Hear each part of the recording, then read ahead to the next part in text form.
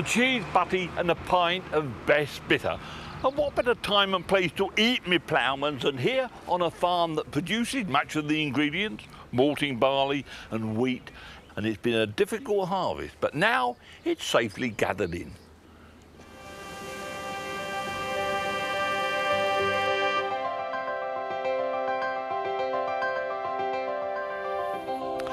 But things are going to be a bit different this year because Manor Farm in Yorkshire have accepted my Buzz of Biodiversity challenge. What they've got to do is produce the food we all depend on, while at the same time making Manor Farm a better place for wildflowers and wildlife. It's easy for me to issue a challenge, but these are the guys who've got to make it work.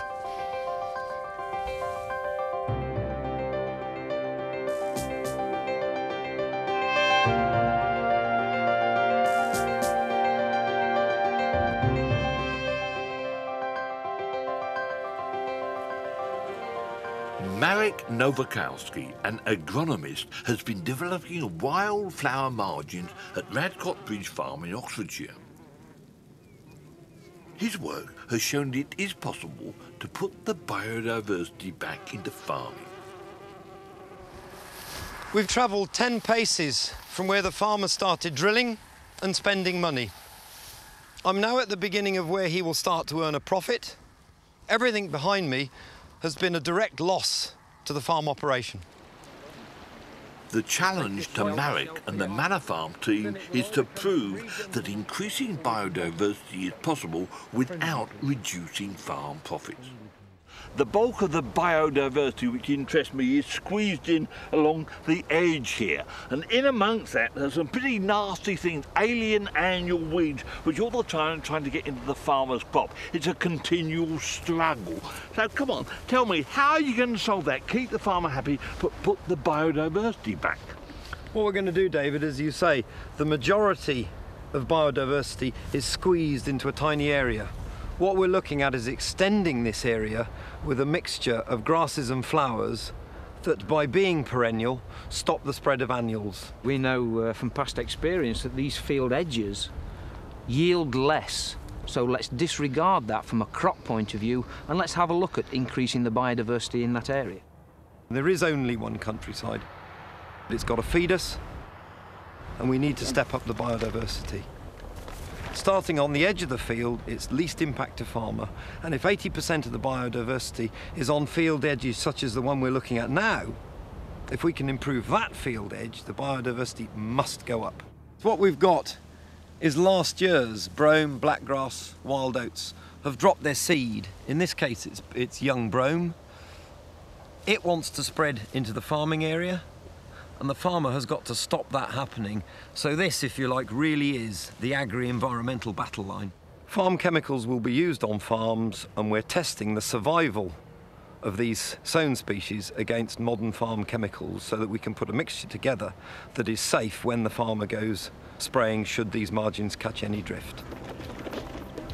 We need to get this one finished because the forecast is for it to rain, so we need to get the seed on and it rolled in, so that at least the small seed has contact with the soil and can germinate.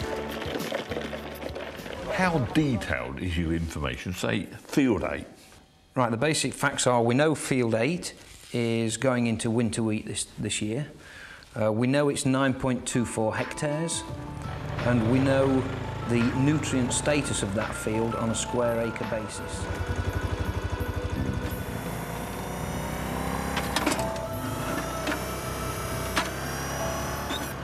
As far as I understand, all the information about this field, good bits, not so good bits, and the bad bits are on this disc. Now what happens? Right, quite simply, this goes into the machine and it translates the information off this disc into the computer on the machine and variably applies the fertiliser. But how does it know where it is? That's the magic of the satellite. Global positioning.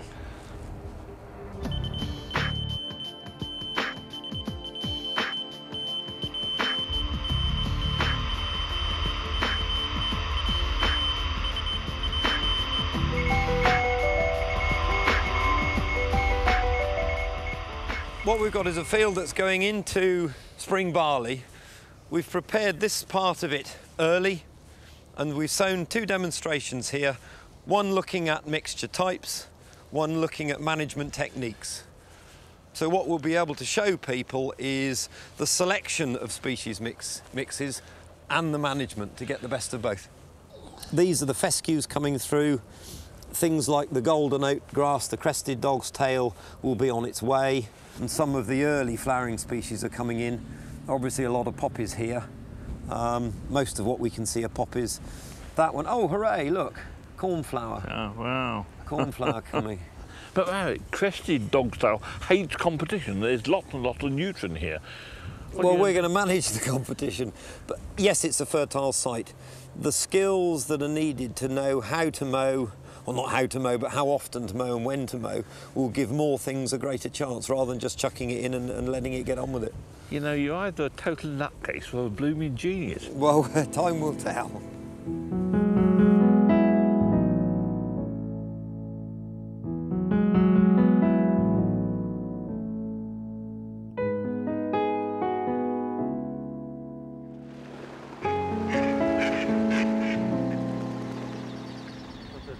Almost a corky bark on it. Strong bud. Yeah, real strong. February, the crops and the margins are still sleeping. But now is the time to plant hedges and create new wildlife habitat.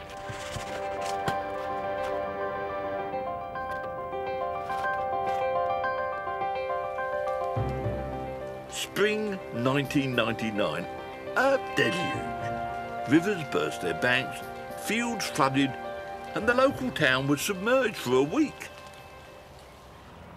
But eventually things got underway. Spring work began in earnest.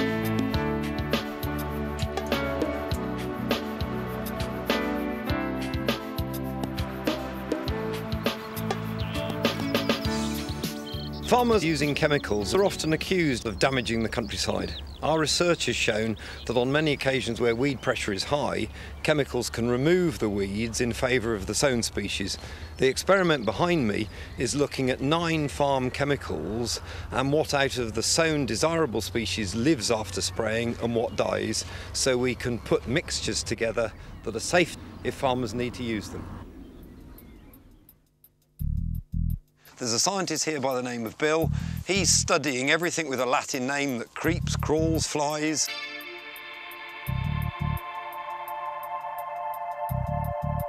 This is the very beginning, and we come back year on year to find out how things are changing.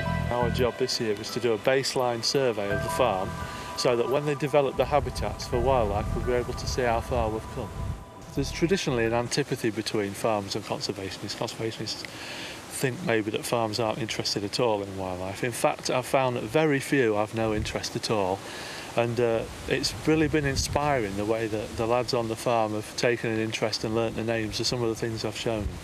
What is the seed mixture which would then be appropriate to put onto that? One of the biggest problems, of course, is making everybody aware of the work that you're doing, and particularly with a subject like these environmental issues, we've got to come to the point where everybody is at least singing from the same book. It might not be from the same page, but they've got to be starting to sing from the same book. We're under a bit of pressure, are we not, from the public, if you like, to sort of farm responsibly. They like to know where things come from, but they also like to know that we do look after the land, and if we can put something back into it in the form of maybe some margins to help the wildlife, it's very much an environmental issue, I think, as well. It's not just a load of rhetoric again, is it? It's not something that we're being told to do. We can actually come here and actually see it working, and I think that's what I like. You know, it's very easy to go to the shows and what have you and see a small plot that may well have been planted only the week before, but to actually come onto a farm where the owner has allowed it to happen because he's interested in it as well, I think, yes, it fills me with a great sense of I'd like to do this, I'd like to do something like this and carry it on. I reckon we're now done till harvest. Right, okay. Barak is my agronomist. He advises me on the arable side of the farm, but he and I share an interest in conservation, and he and I, between us, have really sort of developed the conservation on this farm, the idea of the meadows, the hedgerows, the new plantations, the new woodlands. Well, it's spectacular. This was a field of winter wheat. It was an arable field, and it's now just this amazing visual picture of wildflowers. And the effect is just absolutely phenomenal. And I think that this could be what you're seeing on field margins throughout the country. Given the choice, I would think most members of the public would far prefer this wonderful, colourful vision than to see some of the set-aside fields that are dotted around the countryside at present. This isn't a miracle. We've farmed this using the skills that Andrew's got, the bit of skills that I've got, your management skills. As a team, Yes. This can be done in most places, but the policymakers have got to want it, the public have got to see it, then it'll happen. Financially, the wildflower meadows give me an income very similar to set-aside income. But for the same amount of money, I just feel that I'm putting a great deal more back into the environment, into conservation, by growing the wildflower meadow. After 10 years of this, my advice to any farmer thinking of taking this up would be get professional advice. Make sure you're putting the right seed mix that will suit your soil type, the acidity, the altitude, everything else. Otherwise, you're wasting your time and your money.